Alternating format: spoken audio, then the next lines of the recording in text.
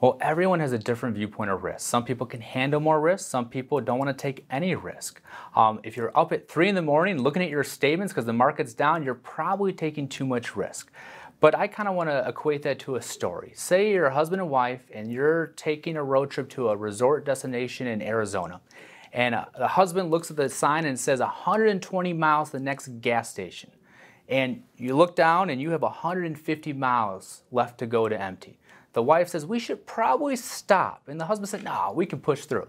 Well, then another sign comes up and it says 75 miles to the next gas station.